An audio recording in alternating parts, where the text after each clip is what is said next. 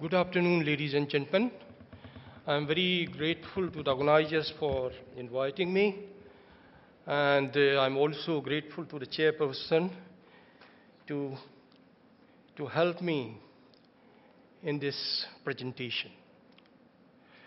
Metabolic syndrome has become very common all over the world, and therefore, United Nations of Organization and the World Health Organization have made it an issue that it is very important to decrease metabolic syndrome, but the residual risk, as you have heard in various trials, continues.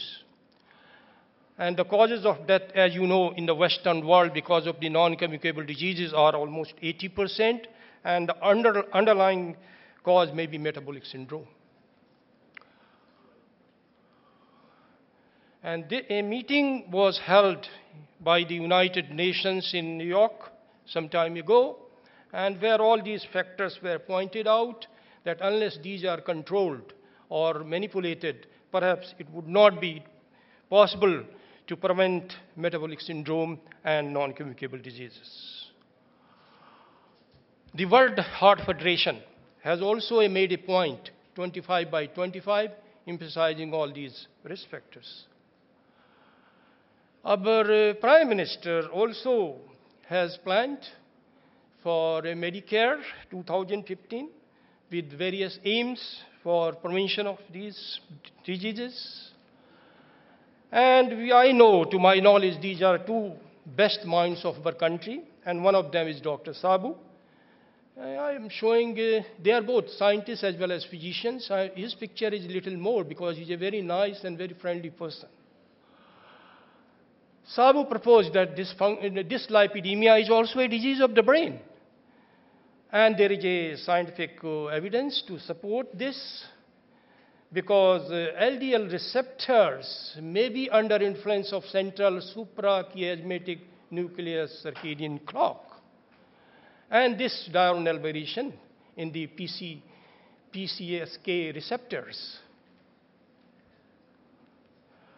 Now, if you look into this slide, what we were eating earlier, there were non-communicable diseases and metabolic syndrome were not there at all.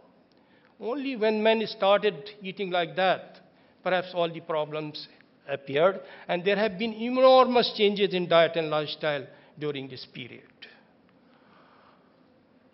Lifestyle available to early men, and therefore these are the diets, fruits, vegetables, they were available, and they are rich in flavonols, omega-3, and amino acids, which constitute the neurons as well. And this slide emphasized the Cretan's Mediterranean diet, which is very close to Paleolithic diet. The 7-country study showed that the relation of total cholesterol with CHD mortality is continuous and graded in all the cultures. But there is a difference that these people living in the Mediterranean countries and Japan, they had the lowest mortality. Migration from hunter-gatherers to urban lifestyle causes variability in DNA. This was published in 1970s when everybody thought that DNA cannot be changed. And therefore, even mutations which were considered spontaneous, there is now evidence that proteomics and genomics can cause mutations because of the changes in the cosmos. Now, this slide is a summary of everything, all the lifestyle factors resulting into these problems, and the brain is involved in all these, in the pathogenesis of these diseases. So this is a very old slice by Burkitt, originally be modified. And we think that hyperinsulinemia, angiotensemia, inflammation, and angiotensin nervous system dysfunction is they come first, resulting into these diseases, and then, so brain is involved right from beginning in all the risk factors. And if you look into this slides, urbanization, globalization, low health education, they change the behavior. And there is evidence that all these behaviors are associated with brain dysfunction, which results into metabolic syndrome and all the biological risk factors. So what are the pathways in the brain involvement of the brain in brain-body interactions. There is not only one pathway. Sympathetic and parasympathetic activity, insulin-like growth factor 1-2 receptors in the brain, hypothalamus, particularly now it is pointed out to be arcuate nucleus apart from neuropiled Y, and pro-piomelanocortin neurons, central circadian clock, the suprachiasmatic nucleus in the brain. I would concentrate on this. And of course, the brain-derived neurotrophic factor, which can control diabetes for 1 week by 1 dose. And of course, endocannabinoid receptors. So what could be the mechanism? Emergence of, Now, these diseases, the environmental factors, they call unresolved chronic inflammation in the body, which damage the brain, suprachiasmatic nucleus, as well as the other 2 structures. And Milano group has demonstrated that all the chronic diseases, including diabetes, metabolic syndrome, they have a autonomic nervous system dysfunction. This finding poses the possibility that brain dysfunction appear to be a marker in the development of non-communicable diseases. And all these drugs, antihypertensive and anti-diabetic drugs, they also decrease, in fact, autonomic nervous system dysfunction. So this article was published in the last issue of the New England Journal of Medicine, and the message is same. Common pathway to organ injury, inflammation, initiation of the response driven by primary injury, activation, effector cells, and all these things. Must read this article if you are interested in the sciences. So this is a diagram developed by me and Dr. Sabu, how environmental factors interact with autonomic nervous system, circadian description of metabolism, and this is associated with pro-inflammatory damage of various organs of the brain. And this results into various neurotransmitter increase, and this, again, neurotransmitters, this results into metabolic syndrome. Now, this is our planet revolves around its axis, causing day and night cycle in 24 hours. And this is the sun. So we are all the times moving. The organism, including humans, ensure that physiological processes are carried out at the right time of the day. And this was published in Nature. Much later, Dr. Halberg could not publish a paper in the Nature, and he remained a Nobel Prize nominee twice. So the circadian clock resets every day our all physiological metabolic process, including sleep-wake cycles and temperature, and also all the functions of the organs. Every day they are altered.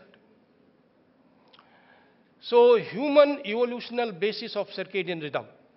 The Homo erectus and Homo sapiens were getting up early in the morning to preserve their progeny, and there is a release of testosterone in the morning. Then they were running and hunting at sunrise and going to the river for hunting. Dr. Halberg, who died 2 years ago at the age of 93 years, the word circadian, circadian cardiology, chronobiology, chronomics, chronomes, they were all developed by him. So in 1970, Dr. Halberg demonstrated that RNA, DNA, there is a continuous variability in their function. And today, there is evidence for that. Both RNA, DNA vary according to time structures and control various biological processes.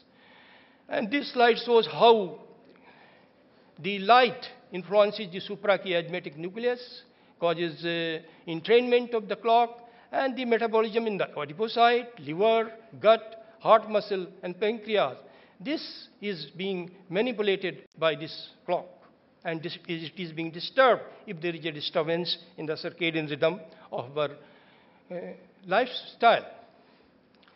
This slide again shows effect of suprachiasmatic clock on peripheral clocks. The resets signals in peripheral tissue clocks and changes its metabolism, just to emphasize that. Very important, effect of feeding regimen on circadian rhythm of metabolic functions. Experimental studies have shown that if there is an intermittent fasting, Both suprachiasmatic nucleus as well as the peripheral clocks are involved. In calorie restriction, that means eating once in a day, also influences both the things. But if there is a restricted feeding, the only acts only on the peripheral circadian clocks. So circadian rhythm decrease or increase in weight, our metabolism is high in the morning, and FUNCTION-Halberg revolutionized the field of nutrition by his demonstration that when we eat can make the difference between life and death in experimental animals and between weight loss or weight gain. So first human trial was conducted by Professor Halberg, while dinner was associated with weight gain, breakfast was associated with weight loss, which is shown here in these slides, and also a lot of very many animal experiments. I'm not going into details of these experimental studies. This is the only clinical study I came across by Stott in 15 subjects. One meal administered in the early evening for 8 weeks. Systolic, diastolic blood pressure were significantly lowered. Body fat mass, total body water were significantly declined in the 1 meal per day compared to 3 meals per day. And this is possibly because of the brain stimulation of the brain-related mechanisms. The Framingham study showed that there is increased heart rate variability, decreased heart rate variability when there is in presence of metabolic syndrome. So metabolic syndrome appears to be a disease of the brain by this study as well. Effects of wild duck egg infant milk versus dairy milk in babies below 2 years. This was a randomized controlled trial, factorial design. 20 babies less than 2 years age were randomized to 2 groups, and half in each group were administered 50 to 60% of milk in the evening and half in the morning. And body glucose by glucometer were obtained after 1 hour of feeding. No difference in the food intakes in the 2 groups. Weight gain were significantly both, but lower in the dairy milk group than in the intervention group with egg milk. Corresponding changes in the waist circumferences were also beneficial, more in the ovolipid group than in the dairy milk group. Postprandial glucose was decreased, which means this can prevent metabolic syndrome. Just simply altering the eating time can prevent metabolic syndrome. Yes, weight gain was significantly higher. So a larger weight gain was achieved by PM than AM feeding, consistent with Professor Halberg. In babies with undernutrition, majority of the available food may be administered in the evening for weight gain. However, in babies with obesity, which is a present problem of metabolic syndrome, majority of the food may be consumed in the morning. What are the adverse effects of lifestyle factors on brain-body interactions? And there is a research available that Western diet, tobacco, alcoholism, geomagnetic activity, sedentary behavior, all these factors inhibit brain-derived neurotrophic factors, IGF-1, 2, vascular endothelial growth factor, and neuronal growth factors. And this slide demonstrates increased BDNF and neuronal growth factor by parasympathetic activity, but if there is a more sympathetic activity, they are decreased. There is experimental evidence. Very important slide. Now this slide again shows various brain parts which are under influence of this inflammation, and vagus nerve is responsible for parasympathetic and other sympathetic nerve for sympathetic activity. And they all influence the metabolism in all these organs. So possible mechanism: increased sympathetic activity in presence of lower para, increased secretion of catecholamines, neurotransmitters are oxidative stress. They damage the arcuate nucleus and POMC neurons, and also possibly suprachiasmatic central clock. It is proposed that these factors, in conjunction with underlying deficiency of long-chain PUFA and flavonoids and coenzyme Q, may damage these brain organs, especially during critical periods of development, resulting into metabolic syndrome rapidly. Lower insulin, BDNF, and non mice appear to be risk factors for cardiovascular disease and diabetes. And this diagram shows how secondary neurons they are under influence.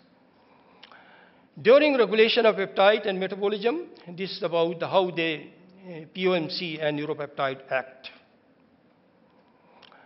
Arcuate metabolizes long-chain fatty acids, produce long-chain fatty acids, and dampen appetite, reduces all these factors, perhaps melanocortin, MSH, all these factors.